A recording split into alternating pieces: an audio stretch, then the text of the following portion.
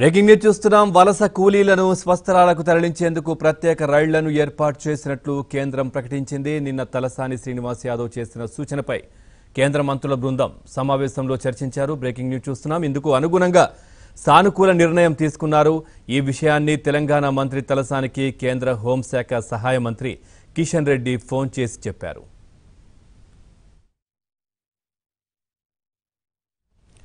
Updates మా correspondent సారథిని అడిగి తెలుసుకుందాం. సారథి, అప్డేట్స్ ఏంటి?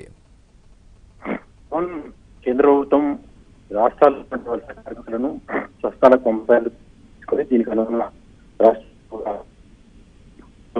కూడా నియమించింది. అయినప్పటికీ కూడా కాదు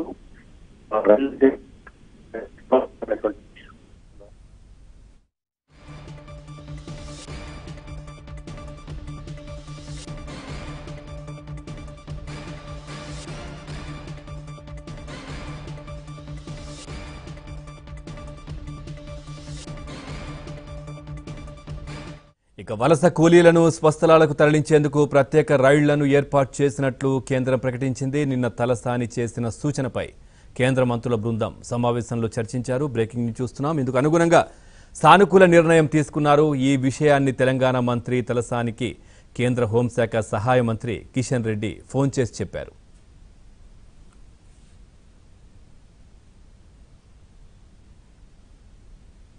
మాట్లాడదాం. మా కరెస్పాండెంట్ సారథి ఫోన్ లైన్ లో ఉన్నారు. సారథి, అప్డేట్స్ ఏంటి? కంటిన్యూ చెప్పండి. పవన్, వలస కార్మికులను స్వస్థలాలకు పంపాలని కేంద్ర ప్రభుత్వం నిర్ణయం తీసుకుంది. అయినప్పటికీ కూడా వారందరినీ లక్షల్లో ఉన్నటువంటి వారందరినీ స్వస్థలాలకు పంపాలంటే బస్సుల్లో పంపడం వీలు కాదు. ప్రత్యేకంగా రైళ్లు ఏర్పాటు చేస్తేనే పంపడం సులువు అవుతుందని రాష్ట్ర ప్రభుత్వం అభిప్రాయం వ్యక్తం చేసింది. రైళ్లను ఏర్పాటు చేయాలని కూడా కేంద్ర ప్రభుత్వాన్ని కోరింది. నిన్న మంత్రి తలసాని శ్రీనివాస్ యాదవ్ కూడా రాష్ట్ర ప్రభుత్వం తీసుకున్న నిర్ణయం నేపథ్యంలో ప్రత్యేక రైళ్లను ఏర్పాటు చేయండి అని కోరుతూ కేంద్రాన్ని కోరారు. కేంద్రమే ఈ నిర్ణయం తీసుకోవాలని ప్రకటించారు. ఈ నేపథ్యంలో కేంద్ర మంత్రి కిషన్ రెడ్డి తలసానికి ఫోన్ చేశారు.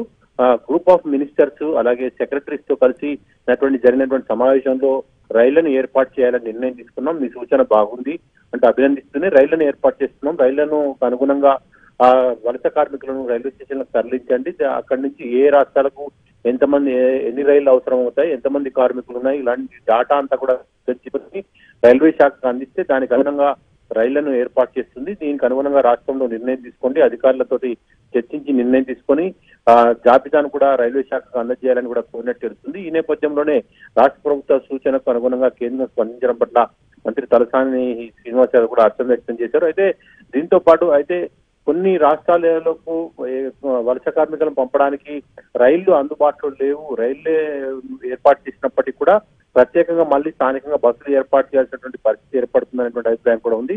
సరిహద్దు ప్రాంతాలకు ఉన్నటువంటి కొన్ని రాష్ట్రాలకు మాత్రం ఖచ్చితంగా బస్సులను ఏర్పాటు చేయాల్సిందే, రైళ్లు ఉన్నప్పటికీ కూడా రైళ్లపై కేంద్రం నిర్ణయం తీసుకున్నప్పటికీ కూడా అనేటువంటి అభిప్రాయం ప్రభుత్వ వర్గాలు వ్యక్తం అవుతుంది. ఇప్పటికైతే రైళ్లను ఏర్పాటు చేయడంతో రోజుకు లక్షల సంఖ్య, ముఖ్యంగా ఛత్తీస్గఢ్, మహారాష్ట్ర, మధ్యప్రదేశ్, బీహార్ రాష్ట్రాల నుంచి పెద్ద సంఖ్యలో వచ్చారు. అలాగే బెంగాల్ నుంచి కూడా పెద్ద సంఖ్యలో వలస కార్మికులు తెలంగాణలో వివిధ రంగాల్లో పనిచేస్తున్నట్టుగా గుర్తించారు. వీరందరినీ కూడా ఇప్పటి వరకైతే రోడ్డు మార్గానే చాలా మంది నడిచిపోతున్నారు. అలా కాకుండా వారందరినీ ఒకేసారి రైల్వే స్టేషన్లకు తరలించాలి. సమీప ప్రాంతాల్లో రైల్వే స్టేషన్లకు తరలించి అక్కడి నుంచి వారికి ప్రత్యేక రైళ్ల ద్వారా, కేంద్ర ప్రభుత్వం ఏర్పాటు చేసిన రైళ్ల ద్వారా స్వస్థలాలకు తరలించాలని నిర్ణయించారు. దీంతో పాటు జిల్లా కేంద్రాల్లో కూడా కొద్దిమంది వలస కార్మికులు ఇతర రాష్ట్రాల నుంచి వచ్చి పనిచేస్తున్నారు. వాళ్ళని ఏం చేయాలి? ఎందుకంటే హైదరాబాద్ లో ఉన్నటువంటి వారిని అయితే సికింద్రాబాద్ నుంచి రైళ్లు ప్రారంభమైతే అక్కడి నుంచి పంపించవచ్చు. కానీ మరి ప్రతి స్టేషన్ లో రైళ్లను ఆపుతారా లేదా చూడాల్సి ఉంటుంది. జిల్లా కేంద్రాలను కలుపుకున్నటువంటి రైల్వే స్టేషన్లనైనా కనీసం ఈ ట్రైన్స్ ను ఆపితే అక్కడి నుంచి కూడా ఉన్నటువంటి వలస కార్మికులు వెళ్లే అవకాశం ఉంది. వీటన్నింటికి సంబంధించి కూడా రైల్వే శాఖ అధికారులతో ప్రభుత్వ అధికారులు సమన్వయం చేసుకుంటే ఈ పరిస్థితి కొలిక్కొచ్చే అవకాశం కనిపిస్తుంది. ఏమైనప్పటికీ కూడా ఈ కేంద్ర ప్రభుత్వ నిర్ణయంతో పెద్ద సంఖ్యలో రాష్ట్రం నుంచి వలస కార్మికులు తరలిపోయే అవకాశం, దాదాపు 3 నుంచి 6 లక్షల వరకు ఇప్పటి వరకు ఉన్నారనేది అధికారులు చెప్తా ఉన్నారు. అయితే ముందు 3.5 లక్షల మందిని గుర్తించినప్పటికీ తర్వాత 1.5-2 లక్షల మంది ఉంటారని అంచనా వేశారు. ఈ హైకోర్టు కూడా నివేదిక సమర్పించారు. అయితే ఈ లోపుగానే కొద్ది రోజులుగా చాలా మంది ఖాళీ నడకనే వెళ్ళిపోవడం కూడా కనిపిస్తుంది. ఈ నేపథ్యంలోనే కేంద్ర ప్రభుత్వం కూడా నిర్ణయం తీసుకుంది. దేశవ్యాప్తంగా అన్ని రాష్ట్రాల్లో వలస కార్మికుల సమస్య ఉంది. దీనివల్ల స్థానికంగా ఇబ్బందులు వస్తున్నాయి. వారంతా కూడా తమ స్వస్థలాలకు వెళ్తామని డిమాండ్ చేస్తున్నారు. ఇలాంటి నేపథ్యంలోనే కేంద్రం నిర్ణయం తీసుకుంది. ఈ నిర్ణయానికి అనుగుణంగా మరి అలా లక్షల్లో ఉన్నటువంటి వారిని పంపడానికి కేవలం ట్రైన్స్ అయితేనే సరిపోతుందనేటువంటి అభిప్రాయం అటు రాష్ట్ర ప్రభుత్వం కేంద్ర ప్రభుత్వ వర్గాల్లో వ్యక్తమైంది. ఈ నేపథ్యంలోనే కేంద్ర ప్రభుత్వం తాజాగా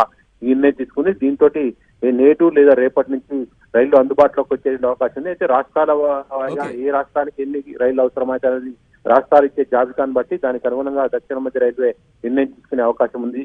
Pawan, right, thank you Sarathi, thanks for the updates.